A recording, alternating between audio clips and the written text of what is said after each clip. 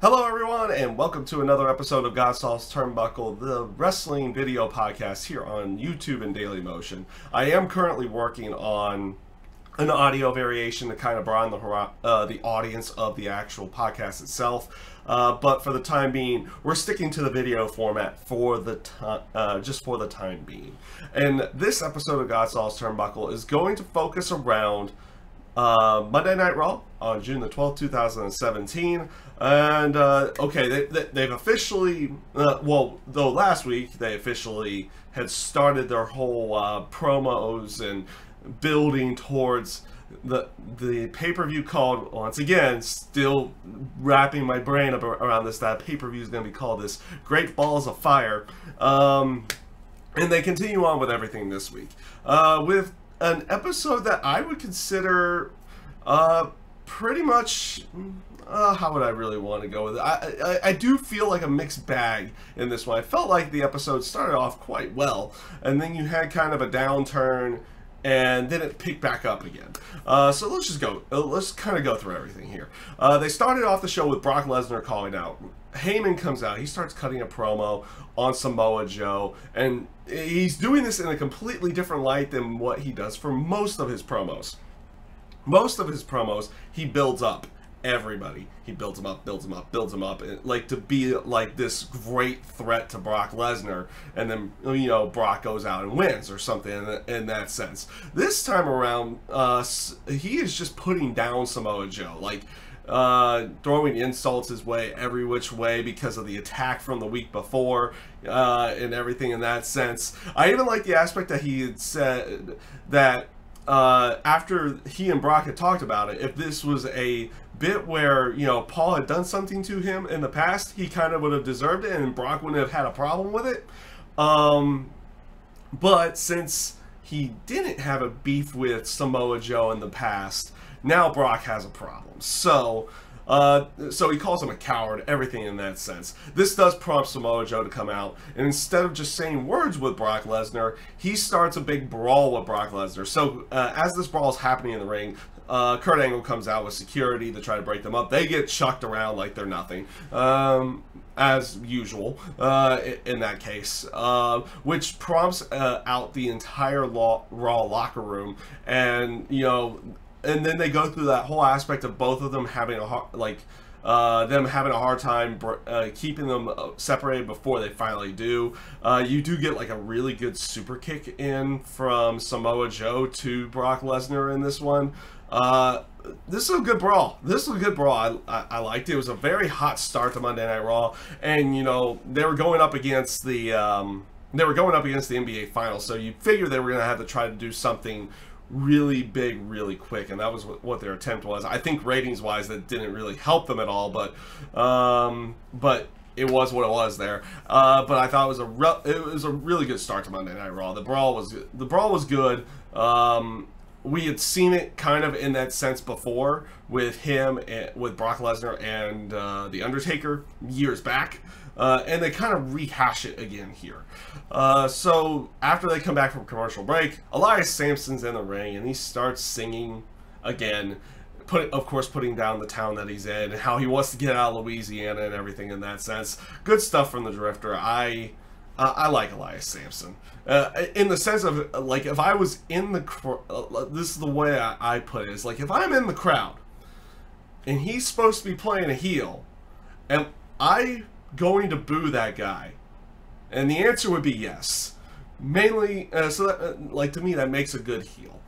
So I end up liking that. So I'm liking his work at this point in time. So hopefully they continue on with it. He goes.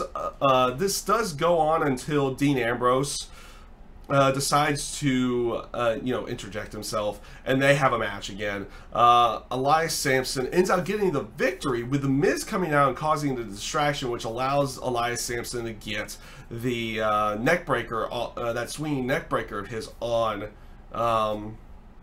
Dean Ambrose, and picks up the victory in that way. A decent match here.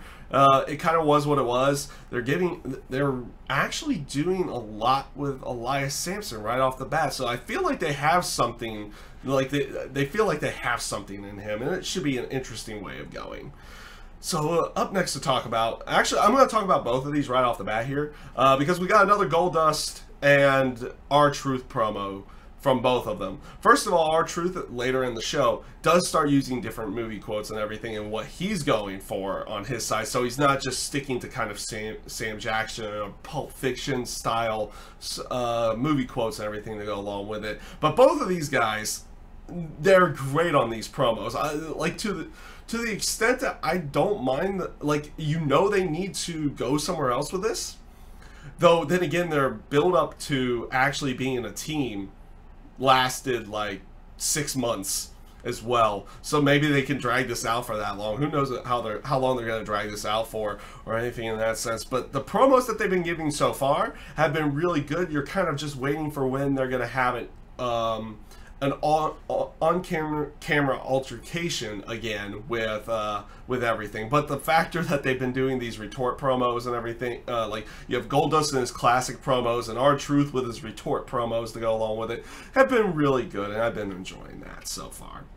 So we're going into a backstage segment where, a couple backstage segments actually, where Miz runs into Kurt Angle. So Miz wants him to basically get rid of Dean Ambrose for what he did last week and ruining the celebration. He even brings up the factor that Maurice is still mad at him over the grandfather clock bid and everything, which you see throughout the show. They're building the tension between Miz and Maurice. Like every time Miz goes in for the typical kiss that he would go with Maurice, she just kind of turns her head. It's good. It's good stuff, and they're building that tension up really well. He says he should be suspended or fired or anything in that sense. Kurt's like, and he even brings up the aspect of, it's like, the only reason why this happened was because you had your little personal issues that were distracting you, and you saw Kurt's like, what do you know about my personal issues? So they're kind of they're subtly bringing Miz into that a little bit. Not too much. Actually, that was the only reference to those, to the text messages and Corey Graves stuff that they really went through this entire episode. That was kind of the only mention of it. They don't go further into it in this episode of Raw. So Kurt basically says to the Miz to man up and basically get rid of him himself in that case. And it does, and it kind of can, and like I said, they're building the tension between Maurice and Miz as well to go along with it. And you see something a little bit later on in the show. Matter of fact, actually, I'll just talk about that. I'll talk about that one later. I won't actually get into it right now. Up next though was they're continuing this deal with Cedric Alexander and Noam Dar. They had done this before before Cedric Alexander went out with injury and everything. This time around, he's kind of backstage with Noam Dar, like kind of saying he's just done. Like, after this match tonight, I'm done. I don't care. I don't want to deal with you or Alicia Fox anymore. We're done. I don't even care about the ex-girlfriend or anything to go along with it. And of course, Alicia Fox and Noam Dar are FaceTiming at that point. This brings Alicia Fox talking to Cedric, and they're kind of ragging on him. It's like Cedric's just like, I'm done. Out. I'm out of here. So some decent stuff there. This leads to their match with Noam Dar and Cedric Alexander, which was pretty much a one-move match because Alicia Fox would not allow Noam Dar to get off the phone. They even bring it to the point that they put the phone up on the Titantron up top, and you can hear her over the speakers throughout the entire time going along with it. So as soon as, even though you have like her still screaming throughout the entire bid and everything, Noam Dar puts down the cell phone and gets hit with a lumbar check right off the bat. Match over, done. In that sense. So not too much to that afterwards. The kind of just a funny bit with what they're doing with Alicia Fox and Noam Dar in that one. So we'll see what they do with Cedric Alexander next when they get him out of this program and going off to another one. So up next to talk about, there's a couple video packages, or at least they showed this video package a couple times throughout the night. They were basically promoting a Roman Reigns announcing what he's gonna do at SummerSlam thing, and he is and like what he's gonna do. He has an announcement on what he's gonna do at SummerSlam and everything in that sense even though Raw still has a pay-per-view before SummerSlam. So he's going to announce what he's doing at SummerSlam before Great Balls of Fire. Still a weird pay-per-view name. Yeah. Kind of weird on that one. Though, I guess you can... With the way that they're promoting John Cena on SmackDown on his comeback on July 4th, they announced him as a free agent. So it kind of gives that indication maybe next week he comes out and he announces he wants a match with John Cena at that pay-per-view. And see where they go. See where they go with it from there. It's kind of weird like this. Like, yeah, we're gonna announce the SummerSlam thing before our other pay-per-view's done. So let's do that. No, it was just a little bit weird. Though it'll be interesting to see what the announcement ends up actually being in the end. Up next was Bray Wyatt. He comes out, and so he basically makes his intentions fully clear now. That he is going after Seth Rollins. He wants Seth Rollins as being one of the guilty parties of him not getting a match with Brock Lesnar for the Universal title. So he's going to go after him full on first. He of course cuts a promo on Seth Rollins, everything to go along with it. This of course prompts Seth Rollins to come out and cut a promo on Bray Wyatt, which he ends up challenging him. And Bray kind of starts laughing. I was like, you don't want this fight. It's like, because you may be able to slay a king, but you cannot slay a god. And he does the bit where he disappears. And the Eater of Pins, as so many people are calling him now, reappears on the screen. So he disappears from the ring, the lights go out. And then he reappears on the screen, finishes off the promo, and yeah, basically was what it was in that sense of it. But we'll see where everything goes with this one. Is this just another way for for Bray Wyatt to eat another pin to look strong at every corner of doing it? I don't know. We'll see where they go with everything though on this one. It'll be interesting to see if they just give him a win. It would be interesting. It would be kind of shocking, honestly. But yeah, we'll see where everything goes with that. Up next was a Hardy Boys interview, basically cutting a promo on the match for that night. They were kind of, like in the terms of voice and everything, they're kind of getting rid of the broken thing for a little bit right now. But basic standard fare for promo for, you know, the 2 out of 3 Falls match later in the evening. You got one from Sheamus and Cesaro a little bit later on in the show, right before the actual, right before the main, like a little bit before the main event happened. So yeah, kind of standard fare on both sides. Both of them cutting at least decent promos, hyping up the match, saying what they're gonna do and everything in that sense going into it. I thought it was pretty good, pretty standard fare, but pretty good to go along with it. Up next, you had Apollo Crews going up against Kalisto once again, but this time around, like they have Apollo Crews and Titus O'Neil have Akira Tozawa at ringside. So they're trying to incorporate this Akira Tozawa into the Titus brand thing. So he's going to be like the first international superstar, but he's also going to be like one of the cruiserweight guys in there. So they're incorporating cruiserweights with this Titus brand thing to go along with it. So Akira Tozawa is watching at ringside as Apollo Crews is going up against Kalisto.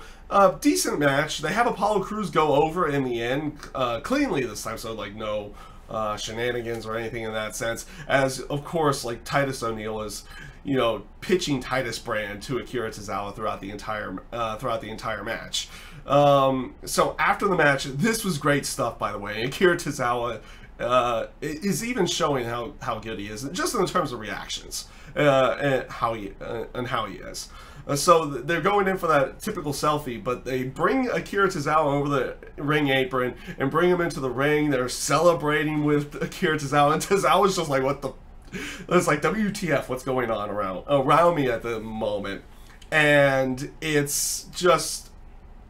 It was fun to look at it. It was kind of like how when Apollo Crews was initially getting recruited by Titus O'Neil to do the whole Titus brand thing. I thought it came off great with Akira Tozawa in there, because he was just giving us like, I don't really want to do this smile type thing. I thought it came off pretty good. So up next, you had Heath Slater and Rhino. They were backstage. They were just eating cheese and crackers as you typically would go, though we had not seen them much since they've come over the Raw. Miz comes in, and he offers, only to Heath Slater though, to be a part of Miz's entourage. So, and throughout so as he's pitching this to him to help him out, like with Dean Ambrose and everything, Rhino keeps going. It's like, he has a tag team partner already. That's all. That's it. No. And done. So you're almost thinking, it's like, okay, maybe they're gonna do something with this and maybe break up this team or something to go along with it. But it's like, so eventually Miz is like, what do you want to be a part of this? And it's like, I would like a shot at the IC title. It's like, well, you join up with me and I will consider having you have an IC title shot somewhere down the line. Somewhere down the line, long way away. And of course, like, you just see Rhino fuming more and more. I'm actually liking Rhino during this entire run that he's been doing, because it looks like he's just having a lot of fun doing it. And he basically again says, is like, Heath has got a tag team partner already. Now go find one yourself, and we'll have a tag match after I talk with Kurt Angle about it. And as they leave, he's just angrily eating the crackers to go along with it. I thought it was good stuff. I thought this was good stuff. It led to something completely silly a little bit later on in the end. So we'll see where so I'll talk about that in a little bit. Up next, it was, well, they ended up having a big women's segment, which they ended out setting up a 6-woman tag match with that had been going on at the house shows over the weekend. So Alexa Bliss comes out. She starts cutting a promo on, you know, beating Bayley, keeping the women's title, everything in that sense, and then gets interrupted by Nia Jax. And of course, she has small, like, before Nia Jax had come out there, she had small amount of disparaging things to say about Nia, and then of course butters up to her as she gets out there, and she completely blames Mickie James and Dana Brooke for getting in the way of their match and preventing them from having a classic and everything in that sense, which of course prompts Mickie James and Dana Brooke to come out, and then they start cutting a promo basically outing Alexa Bliss for what she had said backstage the week before. This brings out Emma, and this is kind of where it starts getting overcrowded a little bit. Emma comes out, basically is like, nah, spotlight needs to be on me now. Sasha Banks comes out, and at least with Sasha, she comes out and gets actually a pretty good pop. So I'm kind of thinking if they're keeping Sasha face, which for the longest time it was looking as if they were going to go Sasha Banks going heel, and she'd be going up against Bayley around SummerSlam time. Doesn't look like they're going to go that route now, basically with how they've been treating the Bayley character recently, which we'll talk about that. We'll talk about that one in a little bit. And comes out there, and I like how she goes. They're chanting for Sasha and everything. It's like, and Sasha's just like, yeah, thank you guys, but can I talk to her for a moment? To try to shut down the crowd real quick. And she comes out there, cuts a quick promo, and then basically starts a brawl with everybody, which led to the 6-woman tag, which was an all-right match. Having Sasha, Dana, and Mickie go over, with Sasha beating Emma with the bank statement. Alexa walks out like mid-match as well, and just stands up on the rampway and you know, ditches her team to go along with it. The segment was just overbooked. That's all it was. It was really overbooked. It started out kind of okay with how they were going with it. They were playing off of everything from the week before, and then they added Emma and Sasha out of nowhere for it. So it kind of became overbooked. The match, like I said before, was okay. And after this, they play a video package for Finn Balor, not really announcing anything, just showing off Finn Balor again, because again, he wasn't on the show like in person. I think he's been over in Japan doing a promotional thing, so they're kind of just playing video packages and allowing, as like, reminder, he's here, kind of like with Roman Reigns, because he wasn't on the show this week either. So they run a video package with it. So after this, you have the Bayley sit-down interview. I don't know where to go. I honestly don't know what to think about this, because there's good portions to this interview, and there's bad portions to this interview. First of all, the beginning portion where she kind of explains why she didn't use the kendo stick or anything to go along with it, I thought was kind of weak. Honestly, I felt like at the beginning of this promo, they should have had her be more disappointed in losing. That her, like, because they go a little bit later into it, which I thought was pretty good, is like talking about who she is and how she likes to do things her way and not necessarily do things the way other people necessarily want to do it, even though her way can be considered weird or miscontrived or something to go along with it. I thought that was good. And if they continue on with that portion of the characteristic for Bayley, I think they're saving the character at that point in time. But the beginning of it, I felt like she needed to be more disappointed in the factor that her own way wasn't good enough in winning at Extreme Rules in that match with her and Alexa Bliss. So this brings us to the end. And it almost makes it feel like this is a rib or something to go along with it. But because Bayley kind of does that whole bit where she just looks around like, okay, is this off? And can we end this with a hug type thing to Corey Graves? And of course, Corey's like reluctant, but it's like, sure. And like that awkward hug at the end. And it was just, it was pretty hilarious with Corey Graves. It proves to him why he's really good, because he's like, after the hug, he's like, I think I need a cigarette. And they just cut off. It was kind of, it almost felt like they left it in there for a gag, just for a gag to go along with it. I don't know if that's going to be like the full-on switch with the Bayley character, because otherwise it almost comes off kind of creepy. Not gonna lie, comes off kind of creepy to go along with it. So, like I said, so I actually kind of laughed at that portion of it. But I don't know if that's going to be a full-on thing where it's like she needs a hug or something to go along with that, and you like give hugs at inopportune times or something to go along with it. I don't know if that's going to be part of her character now. If it is, bad. It's not going to work. It's going to be bad. That's going to be bad. That's why I'm saying this interview had a mix of good and bad to it, because like I said, the whole aspect of her saying that she wants to, like, you could definitely even tell it in her voice as well, that she was more believable at that time. It's like she wants to do things her own way, everything in that sense. I thought that stuff was good. I would have preferred a little bit more disappointment, or showing a little bit more disappointment at the beginning, and whatever they were doing there at the end, I don't know. I don't know, but we have some good in there, and hopefully they focus in on that good for the rest of the time instead of going off something really weird. We'll see where they go with it. But mix of good and bad with that interview. So this brings us to the Heath Slater and Rhino versus Miz and his mystery partner. Oh wait, mystery partner by that being a bear. Yep, they brought back the bear suit. And of course throughout the entire, I thought this match was kind of good, just in the sense of comedy. Yeah, Slater and Rhino going over in the end. Miz is convinced that the bear is Dean Ambrose the entire time, and of course, like last week, he beats up the bear and tries to expose him. It wasn't Ambrose, and then the bear gets put back into the ring in that sense, and they kind of, and as the referee is distracted with like Slater and Rhino and Miz, that they switch out and a new one comes in, which does reveal itself to be Dean Ambrose after he gives dirty deeds to Heath Slater, and then he takes out Miz and puts Slater over to get the victory.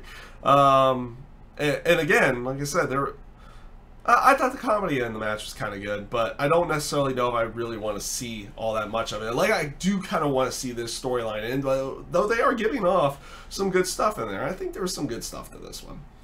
Up next was supposed to be Rich Swann going up against Neville. This was good stuff. I'm liking Neville a lot. And it just goes off to say, it's like, okay, I'm done with Austin Aries now, and I'm going off to the next one. It looks like it's going to be Akira Tozawa. So what happens in the match is that it was supposed to be a match. It ends up being a no contest because before Rich Swann gets into the ring, or not before, but as he's still dancing and everything to go along with it, Neville attacks him, eventually puts him in the rings of Saturn, just beats him down brutally, starts cutting a promo of like everybody he's gone through, saying like Jack Gallagher, Austin Aries, and when he goes to Richard Swann, I like the fact that he plays off he's a guy who uses full names instead of just saying Rich Swann. He goes Richard Swann to go along with it. He's like putting more emphasis behind the name. I liked it. Then he starts cutting a promo talking about what he had seen with Titus O'Neil, Akira Tozawa, and everything in that sense, off of saying like Titus O'Neil said that Akira Tozawa would be the next cruiserweight champion, and it's like, and he was basically just warning Akira Tozawa about it. And I thought this came off really, really well, and I ended out really enjoying this promo. Neville is freaking great. I like it. I like where they're going with this. So we'll see where they continue on with that storyline down the line here. Up next was, actually, we'll talk about the Gallows and Anderson, Enzo and Cass match. So before the match, Cass is attacked again, and he even goes out there and says he even, when he comes to, he says it's like it was the hardest I was ever hit. One punch to the back of the head and I was out cold. Big Show? So he's trying to accuse Big Show in this sense of everything. Also in the background though, for the first time after one of the attacks, in the background you see the Revival. They're making not such a subtle appearance on the show. There's like, they just walk by, it's like, and they're gone. So they're keeping that whole aspect of them being around in the terms of when these are being talked about, kind of to keep them, people thinking it's like, yeah, it's them, or it could be Cass, or it could be Big Show now, and then or maybe they have something else to go with it, with Corey Graves and everything to go along with it. And this time around, Cass is basically like, yeah, I'll go ahead and give it a try. I'm still going to give it a try, though everybody's trying to tell him, no, don't do it. They get out there, and of course that leads to Gallows and Anderson winning the match pretty easily in the end. With the Magic Killer, they continue on beating up Enzo after the match. This causes Big Show to come out and help out everything. As he's checking on Enzo, you have Cass who's kind of coming to again, and he sees this happening, and Cass just gives him like that death look at Big Show for like almost like bewilderment or something to go along with it. So we'll see where they go off with everything here. They do have a little bit something backstage again with Big Show, where Enzo's kind of like saying, give me peace of mind, Big Show. You didn't attack him, did you? And of course, like, Big Show gets angry at this and eventually calls Cass soft before ending everything on that sense. So we'll see where they go with it. They're kind of making this intertwining thing. You have the Revival around all the time now, just kind of in the background. You have this potential that maybe it's Cass who's actually doing it. He's just faking these injuries. And then, of course, there's a potential, which would probably be the worst choice, is that Big Show's actually the one doing it to go along with everything. But we'll see where they go with it. Up next, they had a Samoa Joe promo. Like, you had seen him at the beginning of the show. Now, like, right before the main event, he cuts a promo basically on Brock Lesnar and everything he's going to want to do at Great Balls of Fire. Again, I'm going to say it one more time, weird pay-per-view names. At least this one's weird and just not bad, like This Tuesday in Texas. Yeah, that was a pay-per-view name. That was a pay-per-view name. But again, Samoa Joe cutting another good. Like, he's that guy who can be intense at all times, but he can also come off as calm at all times to go along with it. So he has great intensity, but is also completely calm in everything he's doing. I like the promo that he cut on Brock Lesnar here. So this leads us to the main event of the night, which was the Hardys versus Sheamus and Cesaro for the tag team titles. This is a good match. this is a good 2 out of 3 falls match. The first fall does come a little bit quick. Matter of fact, both falls come a little bit quick in the match. They kind of go with that quick pinfall type style at the beginning, where it comes really quickly, and the first fall comes really quick. The second fall came kind of midway, like in a normal portion of the match or something to go along with it. It's that third fall. The match itself was enjoyable. The story that they built up going into the entire ending of the match, I thought was good. With the ending being, it's like, now why did we do this style match? Because it ended in a double count out. I get why they do the double count out, because they want to continue on with the storyline and everything. But I feel like they could have gotten there in a better way, especially when you're ending the show as well. They could have gotten there a better way, in the terms of like a beatdown DQ or something to go along with it to finish off the show. Something that kind of leaves you at least subtly fulfilled that, yeah, the storyline is going to continue on, but this match didn't seem for nothing. When you end it with a double count out like that, it just it left a little bit of a bad taste in my mouth on that one. But otherwise, I thought the match was good to go along with everything. The first fall did come with Sheamus bro kicking Jeff Hardy as he was trying to do his jump over like Sheamus in the corner, and he gets caught with a bro kick. The second fall comes with Matt Hardy hitting a twist of fate and picking up the victory, I believe, on Cesaro. On that one, they even teased that potentially the titles were going to change hands, because they had Jeff hit the Swanton, but Sheamus gets pulled out of the ring by Cesaro and everything. And that did lead to the finish of the match. Was, like I said, I thought good match, bad finish. It just was what it was in that sense. So with that being said, overall, I thought the show itself, it had its good points to it, and it had its bad points to it as well. I think that's almost Raw on a weekly basis now. It has its good and its bad. It's just not like just overly bad or overly good or anything in that sense. You can't, like an average Raw has, especially with the factor that it's 3 hours,